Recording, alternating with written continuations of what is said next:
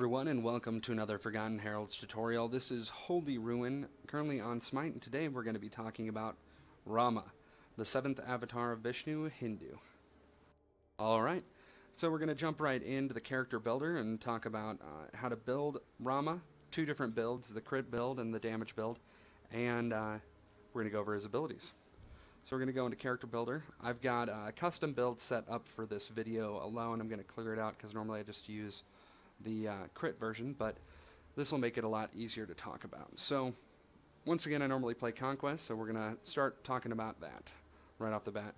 So normally I build Death's Toll right off the bat and Dev Gauntlets, which is pretty normal. Get those stacks, get the extra life steal, which is great in lane, and it's going to keep you alive consistently and deal plenty of damage. Next item I go Warrior Tabby. Normal. And then I jump down to Executioner, which is right here. There we go. Basic attacks against an enemy god. Reduce your target's physical protection by 8% and additional 6 points for 3 seconds, maxing 3 stacks. This is a pretty normal build.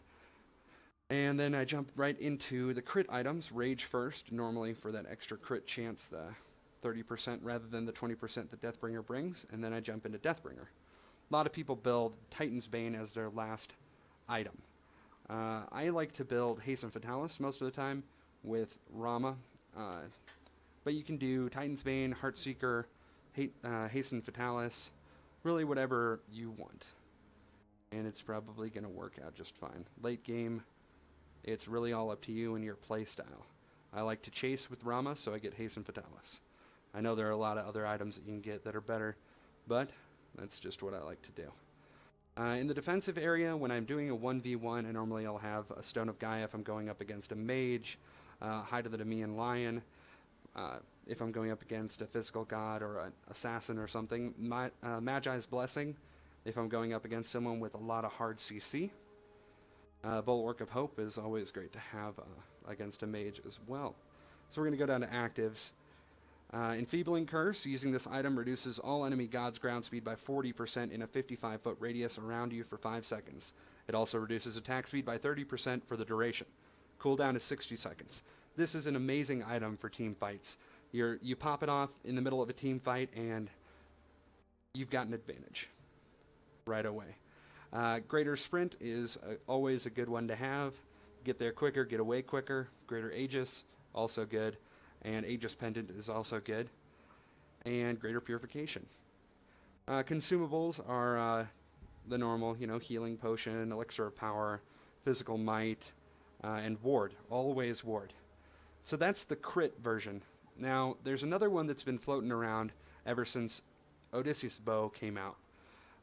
So this is how you build that way. You start with Death's Toll, and instead of getting Devourer's Gauntlet first, you get Odie Bow. So you start building Odie Bow and finish that out, jump directly into Warrior Tabby, and then get Devourer's Gauntlet for that lifesteal. And then you go into Executioner and Kin Size, and then Titan's Bane. Now, a lot of people are saying that this does a lot more damage, which it very well can. I didn't do the math.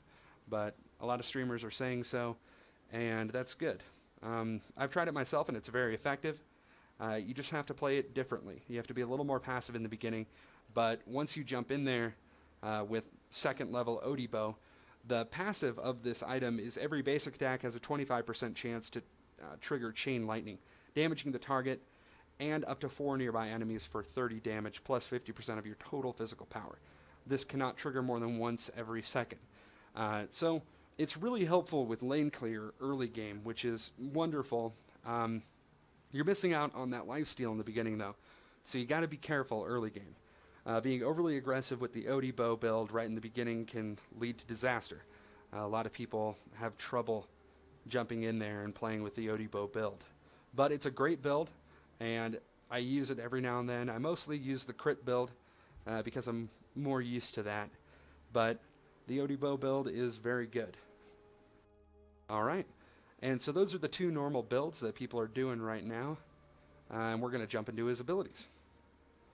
So his passive is Astral Quiver, and it affects himself. Rama's Astral Quiver generates an Astral Arrow every 15 seconds. Also, every basic attack that Rama lands will reduce the amount of time to generate an arrow by 2 seconds. Astral arrows are used with his other abilities. It's a great passive. So, aerial strike. Oh, sorry, astral strike, forgive me. RAMA switches to a more powerful arrow that pierces and slows enemies. This ability consumes one of RAMA's astral arrows and deals bonus damage with every shot. RAMA cannot toggle this ability if he has no astral arrows. The slow can be stacked up to 3 times.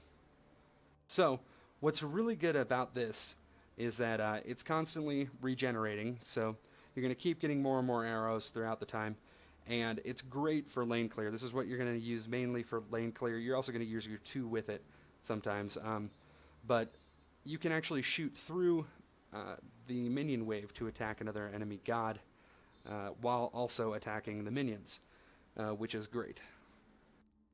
Next is Pick Me Up. Passive. Anytime an enemy is hit by an astral arrow, there's a % chance that an astral arrow pickup will appear on the ground. Only procs on the first enemy hit by astral strike. The pickup adds 1 arrow to RAMA's astral arrow count. Active. RAMA gains increased attack speed.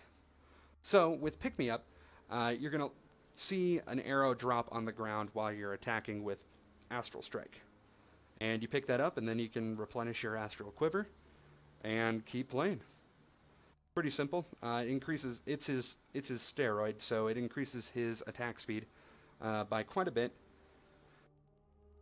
Does a really good job. Now his third ability is Rolling Assault. RAMA performs a roll in the direction he is currently traveling after performing a dodge roll. For 5 seconds, RAMA's next basic attack will consume an astral arrow that cripples the target and deals bonus damage. RAMA incurs no movement penalty during this shot. So, this is a great getaway or a close-in.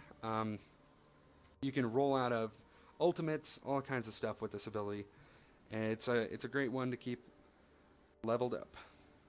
And his ultimate is Astral Barrage. It's an AoE ability, and it has a radius of 30, 20, and 15. So, RAMA launches into the air and shoots 3 powerful arrows at the ground, each successive shot increasing in damage 50%, 75%, 100%, and decreasing the AoE size from 30 at the start to 15 as the last. This is a really clutch ultimate. You can do this when they're trying to get away, enemy gods are trying to get away, when people are really close to getting the Fire Giant down, really close to getting the Gold Fury down. You're able to ultimate and you're able to hit that, and you can steal it pretty good. A lot of people are putting up wards behind these areas specifically for RAMAs when that happens. So, those are his abilities. I normally level up Astral Strike first. I grab Astral Strike so I can start building that Astral Quiver while I'm waiting for minions to spawn. And then I get Pick Me Up second and Rolling Assault third, depending on the situation. If I think that the enemy is going to push extremely hard in lane, then I'll get Rolling Assault second so I can get out of there if need be. But that is all I have for you guys on RAMA. I'll be posting some videos on gameplay on RAMA and a few other gods within the next couple weeks. Thank you guys for watching. If you have any questions, please don't hesitate to ask. Just post it in the comment section below. Don't forget to subscribe. Thanks again.